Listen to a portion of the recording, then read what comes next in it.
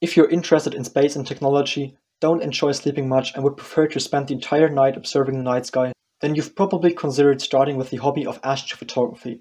If so, then this video is right for you. In this video, I would like to introduce you to the hobby of astrophotography. I want to show you what astrophotography is all about and what we astrophotographers actually capture. Furthermore, I would like to show you that astrophotography doesn't have to be expensive. A lot of people think that astrophotography is very expensive and it's not affordable, but still astrophotography could be done on an affordable way. And in this video, I would like to show you how you can do astrophotography on an affordable way, as we'll see later in this video. First, I want to start with what astrophotography actually is. In astrophotography, the focus is on photographing objects in the night sky. We astrophotographers don't just photograph any objects a few kilometers away. We photograph objects millions of light years away. Quite impressive, isn't it? In general, it can be said that there is a wide variety of objects that astrophotographers photograph. I always divide these objects into two groups: the objects in the solar system and the objects outside the solar system. Objects within the solar system include, for example, the moon, the sun, and of course planets. The part I personally find a bit more interesting and I have specialized in are the objects outside the solar system, also known as deep sky objects. These include, for example, star clusters, galaxies, or nebulae. Many people think of huge telescopes that cost thousands of euros and a hobby that is almost not affordable when they think of astrophotography. Personally, I can say that astrophotography can also be done much cheaper and still you can achieve very good results.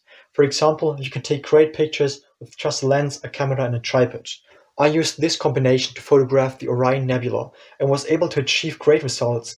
What I find exciting about this hobby is that you photograph objects that are not visible to the naked eye. To make these objects visible, we use very long exposure times. This image, for example, has an exposure time of less than a second. For objects such as galaxies and nebula, we gather several hours of exposure time. For example, I collected about 3 hours of exposure time for this image of M27. This shows how dark these objects are. However, there are also galaxies that are much brighter, such as the Andromeda galaxy, for example. This can already be observed with the naked eye in a location with less light pollution during a new moon phase. Since the Earth rotates, it's difficult to capture a single exposure of about 3 hours. For this reason, astrophotographers use much shorter exposure times. To combine these images with an exposure time of usually up to 5 minutes, astrophotographers use a process called stacking. Stacking means combining and layering multiple images. This allows the individual frames with a short exposure time to be combined to achieve a total exposure time of a few hours. I always find it very impressive what one can achieve in this hobby. You photograph objects that are sometimes not visible to us humans and sometimes are millions of light years away from Earth. This motivates me to stay up all night and photograph these impressive objects. I hope I could give you an insight into the hobby of astrophotography. If you have any further questions, feel free to write them down below in the comments. If you would like to know more about how to do astrophotography with just a lens, a camera, and a tripod, feel free to watch this video.